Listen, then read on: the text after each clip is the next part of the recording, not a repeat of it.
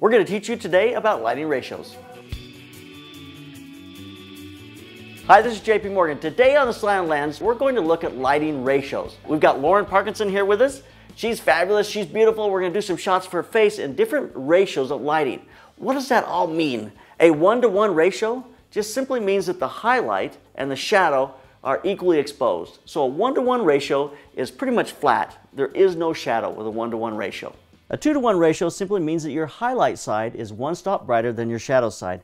Because photography is done in divisions of 2, when you go up one stop, it goes from 2-to-1 to 4-to-1. A 4-to-1 ratio means that the shadow side is 2 stops darker than the highlight side.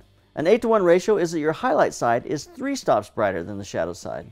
Why do we need to know that? What does that mean? It's so much quicker to work when you're using a light meter, and I use the Illuminati meters just because it's just simple, because I can put 2 or 3 of them up and very quickly I can move from one ratio to the next by looking at the different meters in the set. Compared to an $1,800 or $1,500 or $3,000 light meter, color meter, $300 is very cheap. So let's talk about the proper way to use a light meter. In our case, 2 light meters with the Illuminati. We're going to place 1 meter on the highlight or the key light side of the image. I'm going to get that as close as I can to the subject matter, so it's just out of the frame. And I'm going to turn it just slightly towards the key light because I want it to primarily just read the light that's going to fall on the subject from the key light. Then I'm going to take a meter and I'm going to place it on the left-hand side. I'm going to get it into the shadows. I want to get it in a position where it will look and see the camera, but it will not see any of the key light. I want to just get a true shadow reading. So I'm going to just put it behind her a little bit and a little bit down, and that's going to give me a place for me to get my shadow reading. Now as you bring a fill card in, or as you, in my case, you have a light that's behind the camera that's going to open up the shadows, as you change that light, you'll be able to get a reading in the shadow area, and it'll tell you what your ratio is as it gets brighter or darker. That shadow reading is going to be the constant. When you get to where you are getting a 1-to-1 ratioing, the reality is it brings the entire exposure up just a little bit. You've added a second light, and you'll probably have to stop down about a stop in order to see that 1-to-1, which is exactly what we did. These are incident light meters, which means they're taking an overall exposure of the light falling on the subject. So you've got to point them towards the camera. I do point mine slightly towards the key light because I want to favor that. Primarily, I want them aiming towards the camera so I get the light that's falling on them. It gives me a proper reading. When I put a light meter in front of a person's face and take an instant reading, it sees the highlight and the shadow side at the same time. It's seeing both of those. And that's why I turn mine slightly towards the key light to give me a slight key light reading, because when I put the meter in the shadows, it's entirely the shadows and I'm getting just the shadow reading. The nice thing about the Illuminatis is I have 2 of those meters on the set at once, which means at my phone I can see the highlight and the shadow side at the same time. I can see my exposure change from the flash, or in an ambient situation I can see it as the ambient changes from my highlight to my shadow side. Using ratios is an important way to work because it allows you to decide ahead of time what you want your image to look like and create the image that you have in your mind and not just stumble into something. That way you can say, you know what, I'm going to use this as a black and white shot. I'm on this wedding. I'm going to make this ratio a little heavier here because that's going to be a beautiful black and white.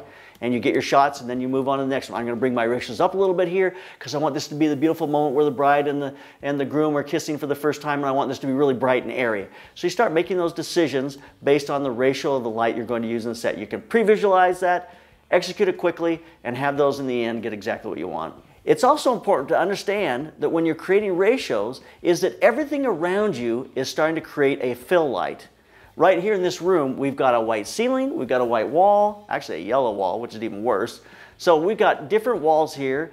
So all we could do is put a black up to kill all the other bounce in the room so we now have complete control of the shadow light. So it's important to understand that you've got to control the surfaces around your subject matter. It's really important to understand about ratios is that there is no correct answer here. I've seen some very beautiful portraits done of the CEO of Coca-Cola with a very strong light, much darker than you would usually see, but it worked for him. They turned it into black and white. A flat ratio of 1-to-1 looks terrible in black and white. A heavier ratio, a 4-to-1 or 8-to-1, works fabulous in black and white. It helps bring out the texture and the depth of the image. It looks better when it's not so flat. Understanding ratios and how you're going to use them in the end, whether it's all digital or not, whether you're going to make these into black and white or you're going to make them into color, will allow you to make the correct decision on set that'll give you the image that you want. So there's a 1-to-1 ratio on Lauren's face. You can tell because there's absolutely no shadow whatsoever. So there's a 2-to-1 ratio, or there's only one stop difference between our highlight and our shadow. So there's a 4:1 ratio, or 2 stops difference between our highlight or our key light side and our shadow side. So there's an 8:1 ratio, which is 3 stops between the highlight or the key light side and the shadow side. So you're going to need a meter now to be able to execute the lighting ratios that you have in your mind for the images you're going to take. That Illuminati light meter is really probably the best value I've seen out there for a light meter and a color meter.